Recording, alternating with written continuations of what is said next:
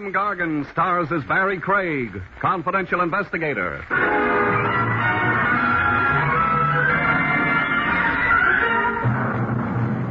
It's a sad fact, but very few murderers ever amount to anything. They're in such a killing profession, and when they come to the end of their rope, there's always a noose attached to it.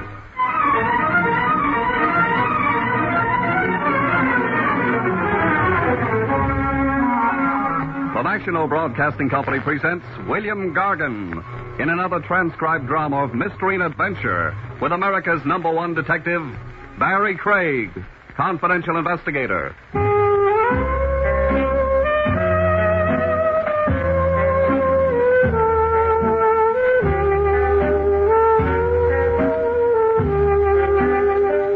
Barrie Craig speaking. Ever notice the fact that the work a man does leaves its mark on him? 9 times out of 10, you can spot a doctor, a lawyer, a butcher, a baker half a block away. I wonder what a confidential investigator looks like. He looks like me. I figured the above philosophy represented a good day's work. The shadows were creeping along Madison Avenue, and I got out of the office. And I locked the door behind me. Maybe I could fool a burglar into thinking I had something worth stealing. I hoped I wasn't waking Jake. A night elevator man needs his sleep. Something was wrong. He'd started the elevator up almost before I'd finished pushing the buzzer. You can spoil tenants awful fast that way. Jake? Hey. You suffering from insomnia? No. You've been reading a book on how to get ahead in the world? No. Well, stop chattering and let's get started. You got the door shut fine. Now we're supposed to go down. Oh, glad you reminded me. They didn't have any elevators down on your farm in Vermont. No. It figures. No office buildings, neither. That figures, too. No shiny cars, no blondes. What did you do during the long winter evenings? Decided to leave the farm, Mr. Craig. Well, right about now is when you open the elevator door. Ain't sure I should. Why? Tain't the farm. Meaning, we've got elevators, office buildings, shiny cars, and a blonde? Yep. I'm not afraid of blondes. Back in Vermont, 'twas her pop usually carried the gun. But here? She's carrying it. Must be a strain on her. Open up, Jake. Yep. Where'd you hide her? The shiny car. Outside? That's the one. Oh, I like 'em that shape. Long, rounded, smooth. You mean the car? Oh, sure. As far as the blonde goes, there's not a wrinkle or a gun on her. A bag. Oh. I see it when she powdered her nose. Well, maybe it's a trick cigarette case. No. She could be waiting for somebody else. Nobody else in the building. Then I'd better not keep her waiting. After all, you can only die once. Once is enough. Don't remind me. Besides, blondes rarely have any reason to shoot me. Boasting? Just being wistful. Good night, Jake. Night, Mr. Craig. Well, been waiting long? Not very. Beautiful night. Isn't it? The name's Craig. I know. Well, Jake could be wrong. Who's Jake? The night man. He wasn't wrong. Then I get in? Please. Okay. Well, the name's still Craig. I'm Mona Walsh. Mrs. Walsh? Mrs. Walsh. How's Mr. Walsh? That's why I was waiting for you. We're going to see him? I hope not.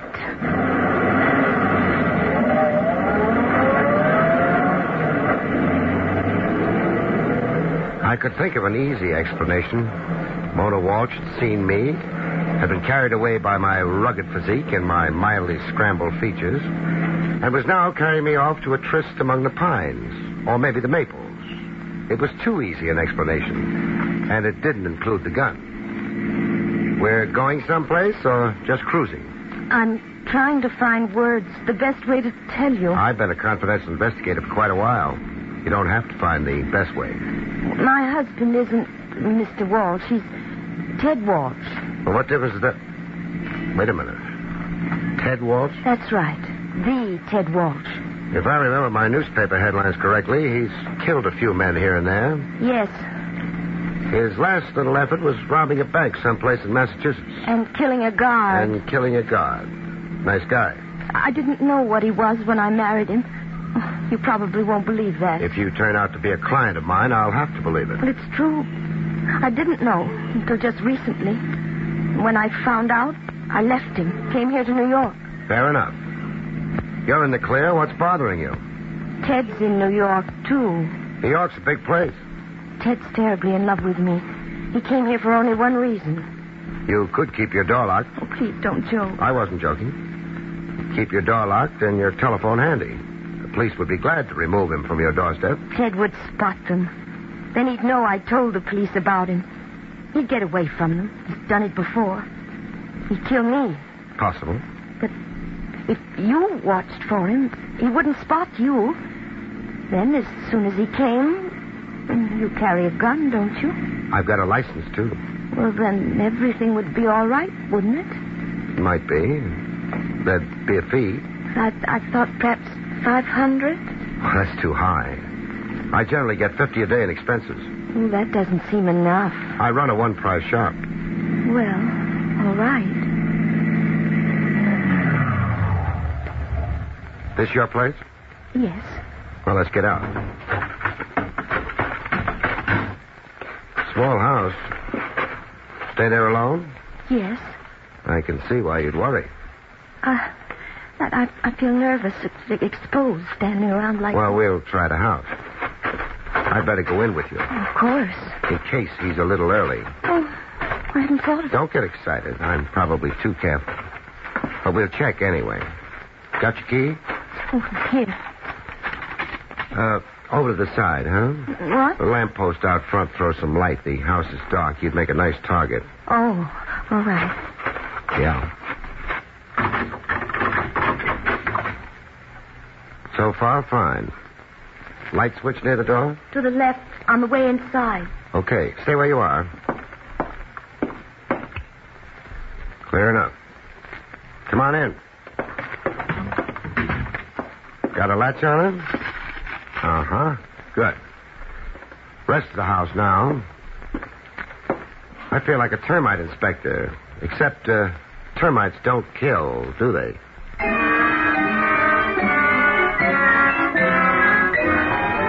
Mr. Walsh was not at home. Mrs. Walsh felt good about it. I didn't have time to get philosophical about marriage. I checked the back of the house for good measure. A high fence took care of the garden and the back door. It was only the front door to worry about. You're alone in the house, Mrs. Walsh. Yes. When I shut this door behind me, you lock it. Of course. Then if your husband comes calling... I'll be safe. You won't have to use that gun you're carrying around anyway. You'll be out front someplace? Yeah. The nearest convenient doorway. I'll find one. It's one of the things you'll learn fast in my business. How to find convenient doorways. So long, Mrs. Walsh. So long.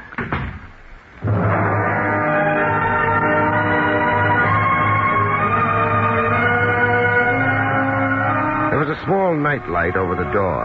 That was nice. It would light up Mr. Walsh neatly if he visited. I had my choice of 2 or 3 doorways from which I could watch the Walsh house and be close enough to have a clean shot at Ted Walsh. I passed them all up.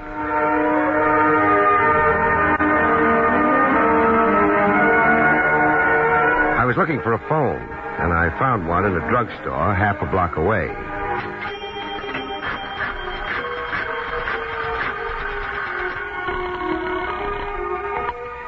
Lieutenant Rogers, homicide. Barrie Craig here. Aloof tonight, eh? Watch those college words. People will think you're educated. I am. Tonight, you're not ashamed of being a college graduate, Lieutenant? I'm all alone in the office. Nobody will ever find out. I'll tell them, Trav. Unless I do what? No blackmail. I want some information, though. You might have it. You flatter the department. It's about Ted Walsh. Walsh. We'd like some information about him, too. For example, where to get in touch with him. I haven't got it. Trav, on that bank job he pulled in Massachusetts, was it a solo flight? A bank job's never solo. especially one involving $60,000. But Walsh was definitely in on it. So definitely killed a guard. Thanks, Trav. Hey, wait a minute. My curiosity's aroused. Try a cold shower. Good night, Trav.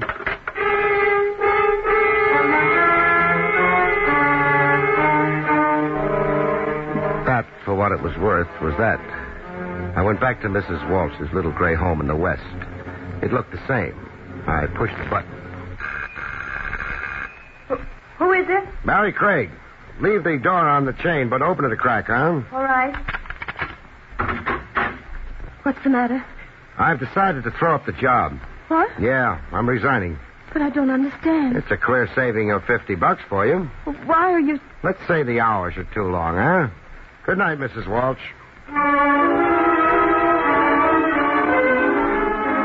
She was saying something as I went down the walk and away from the house. I didn't bother listening. I had to drop her. You see, I always believe a client, and Mona Walsh, however beautiful, was a liar. But however much of a liar she was, Mona Walsh was beautiful. So I hung around in one of those convenient doorways. With me apparently off the job, she'd need somebody else to keep Ted Walsh away from her. There wasn't much time left either.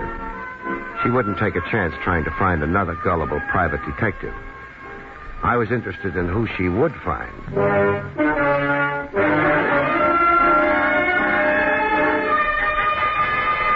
It took maybe a half hour for my replacement to show up. He was an anti-doorway boy. He picked an alley. I thought he looked lonely, so I dropped in on him. Hello? What? Hey, who? The name's Craig, Barrie Craig. What do you want? I'm trying to find out what's special about this alley. Nothing. I'm crazy about alleys, that's all. You're sticking to that? Sure. Then... Let go. I thought you'd be packing one. What? You ain't got no right taking a guy's gun. I'm a lot bigger than you are. Would you like to argue about it? Well, there's a dame in that house. Ted Walsh's wife. She's kind of worried he might show. She doesn't love him anymore? Well, I wouldn't know nothing about that. The orders was he don't get to her. What does he get? Never mind. Who's got all the big concern for Mona Walsh? Oh, why don't you leave me alone? What's your angle? Maybe I want to send your boss flowers because he's a humanitarian. Feed me a name. I didn't tell you nothing, understand? Of course. It's, Mr. Harold. Harold? Yeah, but remember, you didn't get it from me. I'll remember. Here's your gun. Oh, yeah. I'm worried about Mona Walsh, too. Oh, you don't have to worry about her. Nobody will get the jump on me again. I hope not. So long.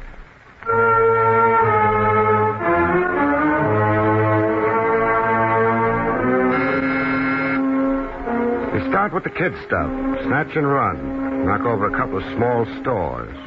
Move up into the hot cars and cold decks. Go on to delivering boats a few seasons. Take over a few wheels. Buy a few debts, and you wind up being Mr. Harold. But by then you wear tailored suits and handmade shoes. Now, what's the idea this hour? Their name's Craig. Oh, Craig. I've seen the face around. Wait a minute now. You a private eye? Call it confidential investigator. Makes it seem more dignified. Yeah, well, call it what you want, but get out of here. Not until I see Harold. Let's make it Mr. Harold, huh? And he ain't seeing you. You ain't the type that appeals to him. He's seeing me. You pushing your luck or something? When I say you don't see Mr. Harold, you don't see him. So far, it's only your word. It's more than a word. Everybody's got one. Yours licensed? What do you care? Keep pushing and you're a trespasser. Logan? Yeah, Mr. Harold. What's the trouble? Yeah, I'm having words with a private eye who wants in. Oh, indeed. Let him in, Bogan. I haven't seen one in years. Okay. Who knows? He may want to have his license renewed. Not exactly. The name's Craig. Bogan, put that gun away and leave us, Okay, Mr. Harold. Bogan is so impulsive. A little crude, too, or haven't you noticed? He doesn't polish easily. It's getting late. What's half of $60,000, Harold? $30,000. That kind of money worth a death? I haven't seen the latest quotations. Ted Walsh knocked over a bank a couple of weeks ago, killed a guard, and collected $60,000. An enterprising young man. He had a little help. The way I figure, it was $30,000 for Ted, $30,000 for the help. Seems equitable enough, wouldn't you say? Yeah, but Harold, how do you share the debt? Harold needed a little time. I let him have it. The room was nice. Good furniture, oak paneling on the walls. Small Renoir hung just where the light would hit it in the mornings. A girl brushing her hair before a mirror. She looked like someone I'd seen, and for a minute I couldn't remember where. She looked like the girl who'd married Ted Walsh. You must have some interest in the rather sordid subject of Ted Walsh and his peccadillos. Why? Mona Walsh. She tried to hire me. She's a lovely girl. You wouldn't hire? She lied to me. Sad. She wanted me to protect her against her husband. She'd heard he was here in New York. She didn't tell me who told her. Why? I really couldn't say. She wanted me to stake out in front of her house. So when Walsh got there, I'd take him. But, Harold, how would Ted Walsh have found her house? She wouldn't have told him, not if she was really afraid of him. Isn't all this Mona Walsh's problem? No, Ted Walsh alive gets half of the $60,000. Ted Walsh dead gets a mouthful of dust in Potter's Field. How picturesque. The problem is how to kill Ted Walsh without annoying the police. The answer is hire a private detective, let Ted Walsh know where his lovely wife is, and he heads for her. The private detective kills him. All nice and legal. I suppose it would be. Harold, you picked me to kill Ted Walsh for you. You're ruining my tie. Sorry, I have trouble with my temper sometimes. I don't like being a hired gun, Harold. You turned the job down, didn't you? What more do you want? I don't know. Maybe I'm worried because a liar is so lovely.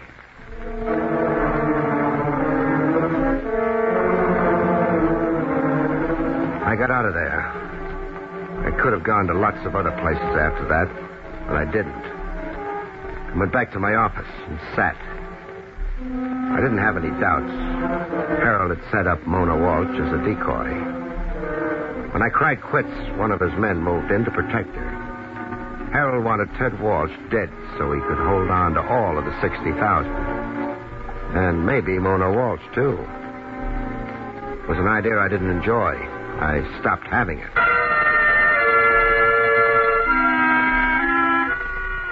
I was waiting without knowing what I was waiting for. I thought it might be nice if I had a Renoir to hang next to the dusty license on the wall. Then I thought of the people and the motives that kept me in business.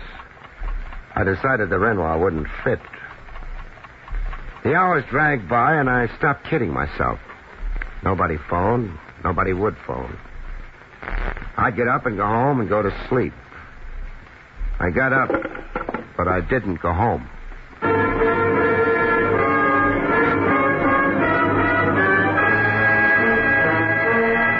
The street in front of Mona Walsh's house was empty and cold. The lights in Mona Walsh's house were out. And the boy in the alley wasn't there anymore. I was wrong. I hadn't gone deep enough.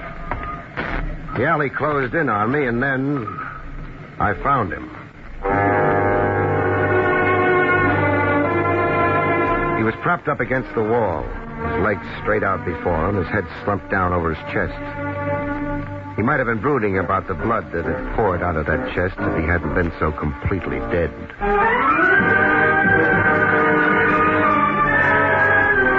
I left him there. He'd keep. He'd been dead some little while. Somebody had shot him. It got past him into Mona Walsh's house.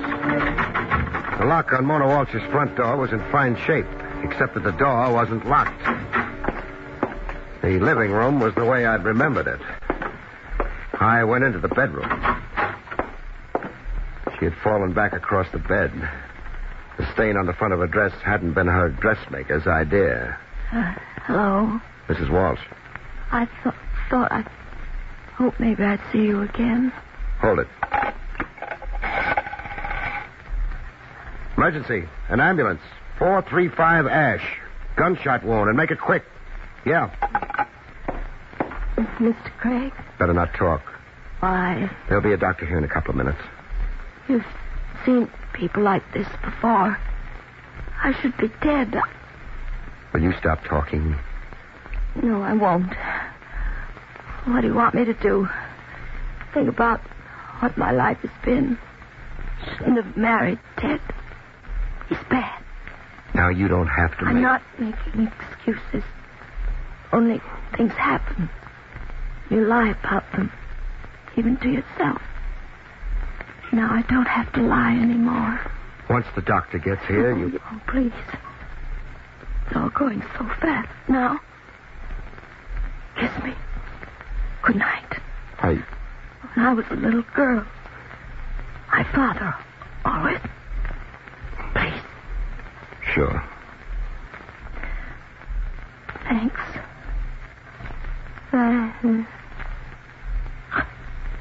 Good night.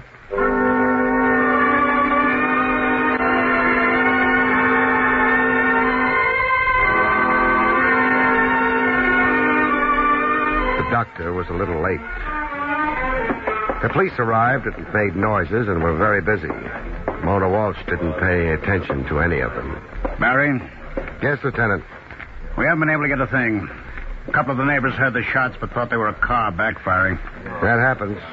Which gives us the time Mrs. Walsh and the character in the alley were killed. An hour and 10 minutes ago. Does knowing that make you feel any better? With all the deaths you've seen, Barrie, you ought to be a little more callous about new ones. Maybe I don't try hard enough.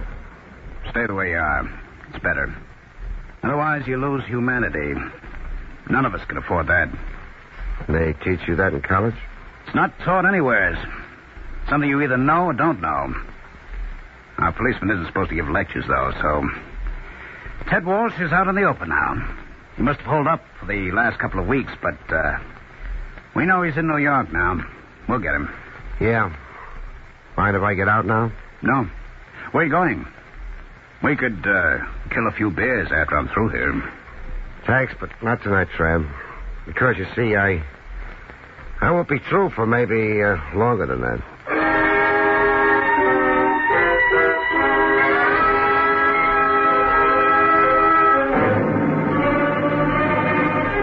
I wasn't holding out on Trav. I had to be sure. There was only one place I could think of that might help. If I were Ted Walsh, I'd go visit Harold. I wasn't Ted Walsh, but I went to visit him anyway. I always enjoyed driving. It was a nice night for it. The only thing wrong was a red stain on a girl's dress. There was a car parked outside Harold's house. It started pulling away as I came up. I didn't try to figure out anything subtle. I just cut my wheel right into it. Both cars stopped quick. I was out of mine before Bogan could quite make it. But he made it out of his car. Hello, Bogan. I don't know what's where you're driving. Yeah, me. Oh, you don't want the gun, but I do. Why, you bitch. You'll wake the neighbors. Thanks for the gun. Yeah. Hey, warm, and it's been fired. Within very recent history. Now, listen. Let's see if there's anything else in your car, huh? No. Nothing that moves. Bogan? Yeah.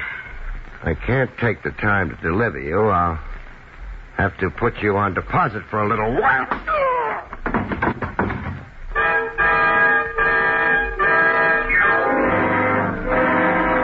He'd keep. I thought Mr. Harrell might still be at home.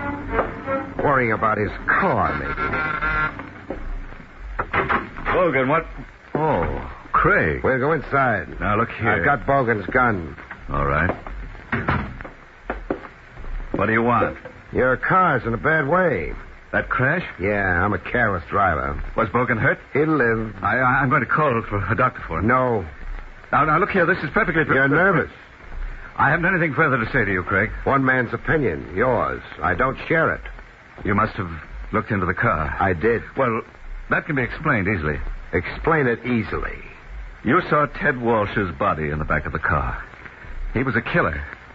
He apparently thought his wife and I had been a little too friendly. Had you? Well, you know how it is, Craig. I don't know. Well, anyway, he came here. Threatened to kill me, so... Well, Bogan beat him to it, that's all. It was a case of self-defense. It would stand up at any court. Sure. Oh, there's no reason to lose your head. I haven't lost it.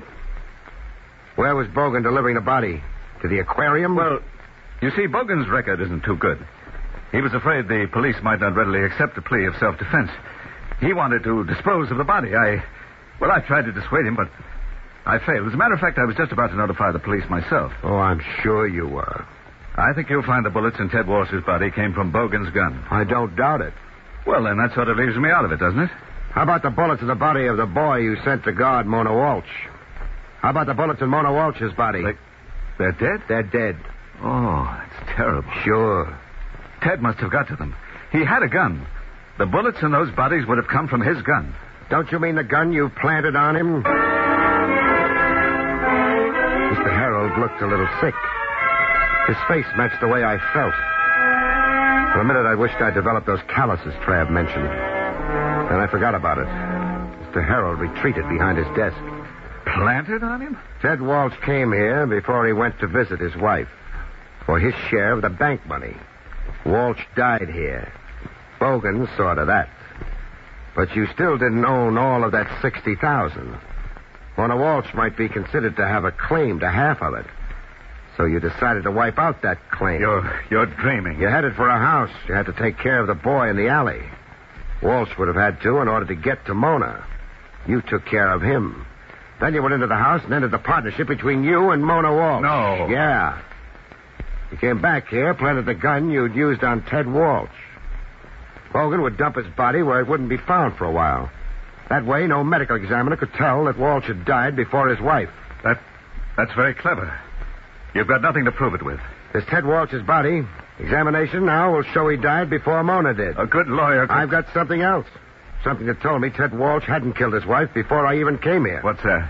An unlocked door. I don't know what that means. Mona Walsh's door was unlocked when I got to her house.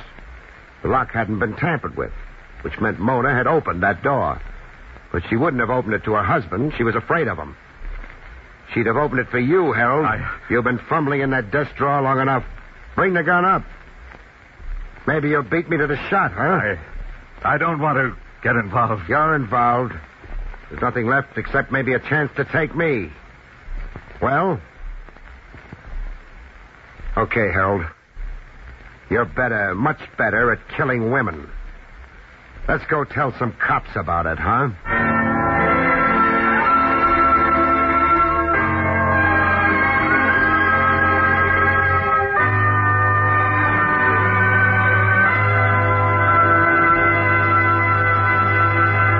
You've been listening to William Gargan in another exciting transcribed mystery drama from the adventures of Barrie Craig, confidential investigator. Tonight's story, The Long Way Home, was written by Lou Vittis. Next week, it's the strange story titled Dead Reckoning, about which Barrie Craig has this to say. Next week, matter triumphs over mind when a corpse with no head for figures starts pitching his weight around, with yours truly playing catch. Good night, folks. See you next week.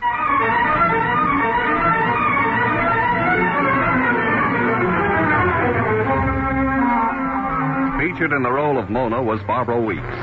Barrie Craig, starring William Gargan, was under the direction of Hyman Brown. This is Don Pardo speaking.